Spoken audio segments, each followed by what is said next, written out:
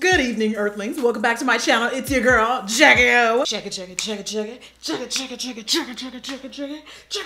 Now, before you ask me why the hell am I wearing sunglasses in this video, why you think I'm doing a concealer review, huh?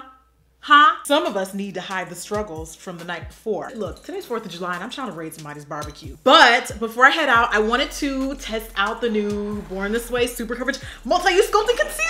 Everybody's been saying really good things about this concealer. By the way, FYI, everyone thinks that this had to do with my launch.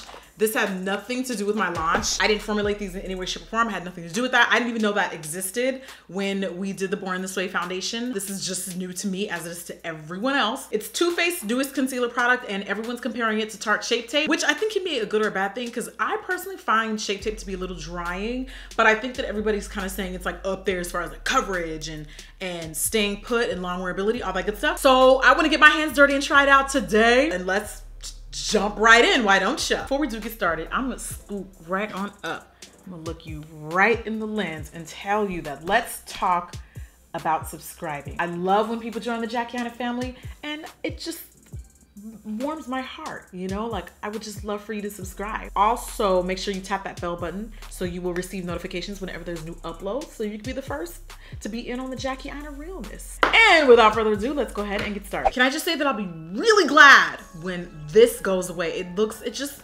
reminds me of the chicken pox or something. Like, this isn't the 1920s. Can you let me live? I'm priming my skin first with the Too Faced Hangover RX Primer. I would like to take back what I said in my video on like tips and tricks on how to use Born This Way foundation. Don't sleep on Hangover Primer because you think it's not doing nothing, but this actually controls oil from Born This Way foundation like 10 times better. I don't know what it is. Born This Way does get really dewy if you don't wear the right primer or if you try to dry your skin out too much. I'm gonna follow up the primer with my foundation, of course, Born This Way. I'm gonna use my new shade, which is Chai, link in bio. And if you are new to my channel, first of all, welcome. I'm so glad you're here. I recently got to collaborate with Too Faced to curate 9 new shades. Bye, chickenpox mark.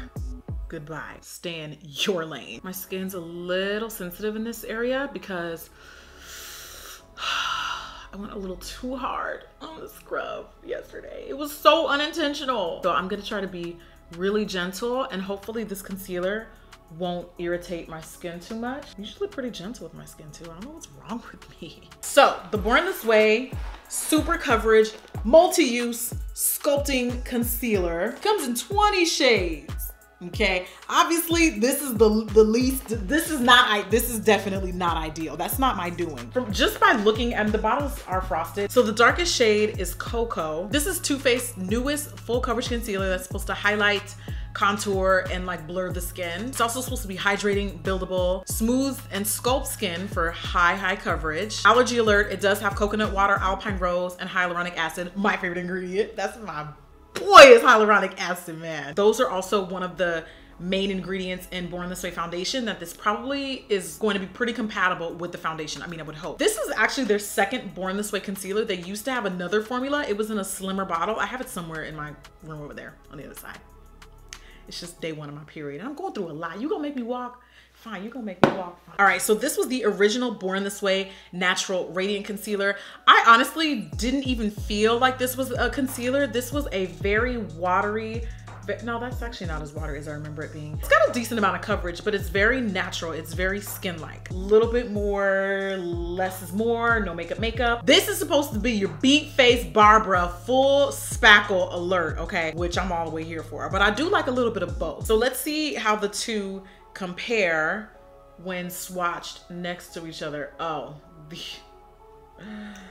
difference is pretty clear. Not only is it a thicker formula, the natural one is definitely more radiant. There's more shine. I mean, obviously you're not gonna wear the concealer wet like that. Cocoa is the darkest shade. The shades, considering how many light and medium and really light there are, definitely need work. I would like to see Chai in this collection. I would like to see my Ganache in this collection. I would like to see, where's Hazelnut? Is Hazelnut's not even here. This is Maple. I don't know what this looks like. I just grabbed it. Okay, that is like a hair lighter than what I would like, but I feel like Chestnut may be close to my skin tone. So let's just see what it looks like. Let's just see what we ain't gonna, cannot take Chai. You know what I mean? You gotta test it out.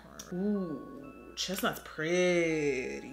Let's see how she looks next to Almond. Looks like it's got some golden undertone. Here's almond, here's chestnut, here's mocha. I felt like mocha would have been a bit too light for me. I'm gonna go for chestnut. Chestnut is my highlight shade, so I'm gonna assume that my skin tone color is probably mahogany. And if that mahogany is anything like the mahogany in Born This Way, that's probably gonna be too red for my actual skin tone. So I wouldn't even have something that I could use to like spot treat. I mean, cocoa is a little too close to my complexion to contour, so we gonna need to work on it. I mean, this would have been a great range with 25 had they added the new shades. By the time this product existed though, my new shades weren't even thought of yet. So I don't know if that's in the works, but if this concealer is as high coverage and as amazing as everyone's raving about, then they're definitely gonna need to add more shades. The concealer retails for 29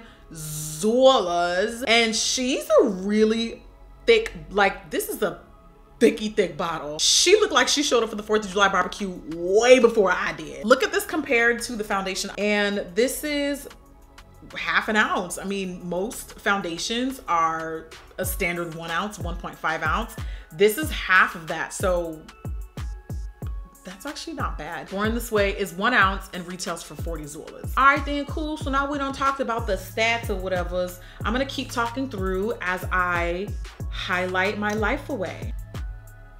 Okay, good color chestnut, good. I was definitely expecting to see a bunch of pink in there, but I'm glad to know that I have a highlight shade that's not, so this is nice. This applicator, First Impressions, is amazing at spreading the concealer on my 5 head. I always highlight the center of my forehead, so sometimes, depending if the applicator is too thin or like too flimsy, it'll start to like leave streak marks. And not that it matters because I'm gonna blend it out anyway, but this is just giving me a really smooth application of product that I appreciate. I'm gonna test out what cocoa looks like as a contour, even though I know it's a myth. It's not happening.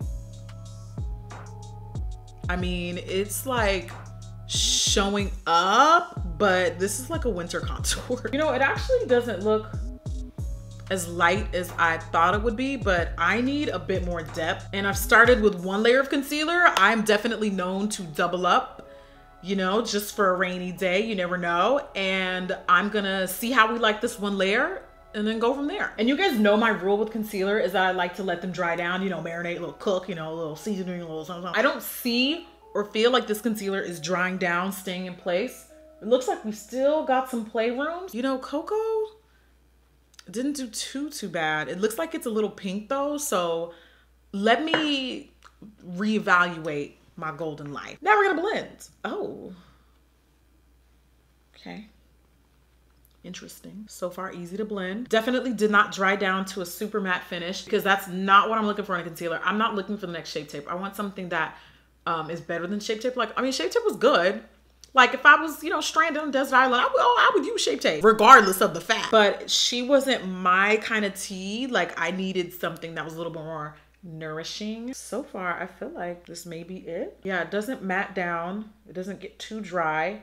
Still moves, still spreads. By the way, I always do my makeup with 2 mirrors, especially when it's like complexion reviews. So get yourself a magnified mirror. I think this is the 5 times or the 3 times, I don't know. And then I have like a regular mirror so that you can see what you look like your whole face, you know, from far away. What looks good up close, you pull back and you're like, whoa, excuse, back up, time out. I just wanna make sure that I'm seeing, you know, my angles from like every angle, if that makes sense. And so far I'm liking what I see. This definitely is giving me more coverage than the Natural Radiant. I actually think it looks pretty good. I think I could use a little bit more, so I'm gonna double up once again with Chestnut. Not even double, I'm just gonna go back. Like when I say that, I usually just mean like right in the innermost corner and then I blend it out. So factoring in the color that I use is Chestnut, there are 1, 2, 3, wait, yeah.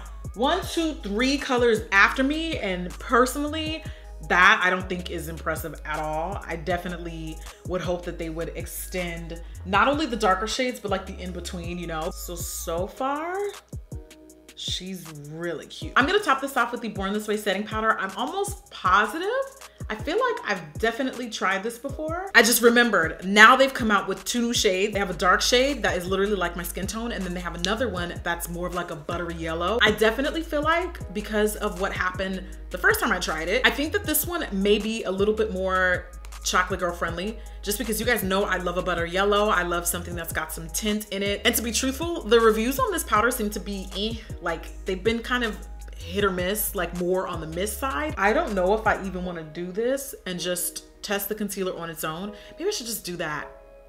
Do I want to do that? What do you want to do, girl? What do you want to do? Figure it out. Figure it out. You got 5 minutes. What if I rate the concealer fairly because I didn't end up liking the powder with it? Let's just try it. Fine. Why not? And like I said, it's very yellow. So everybody that's olive tone, golden, it looks way brighter than it is on camera. I think you're really going to like the color of this powder. I am going to put it on a sponge, a beauty blender. I hate this packaging. I'm probably just going to get up. Get out of here.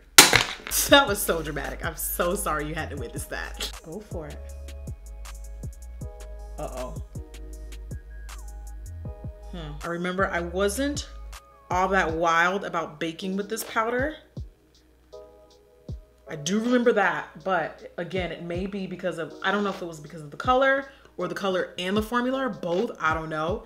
But I guess we're gonna find out today. This really mattes down too. The darker color in this collection is described as the color Tan to Deep. I would say it's comparable to Laura Mercier. Too Faced one is definitely more red. So I don't think I'm gonna use this one because of that. And I know that people in their reviews have noted that, now that I remember, using my noggin one day at a time. Laura Mercier one is definitely more yellow. So I'm gonna stick to that for all over. Thoughts though was that this powder made my skin really matte really quickly. I'm gonna move on now. She is looking a little casket ready, but that almost always is what I look like after baking and like setting my whole face with Laura Mercier anyway. So let's finish the rest of the B and then we'll do a cute little wear test. I'm gonna finish the rest of my face, come back and give you guys some thoughts. Okay, so I finished. If you hear a sound that resembles bubble guts outside, it's because it's fireworks and I'm obviously late. Please disregard, I'm so sorry. So as you can see, I did finish up the rest of the B. I do want to point out something that I think is really, really important.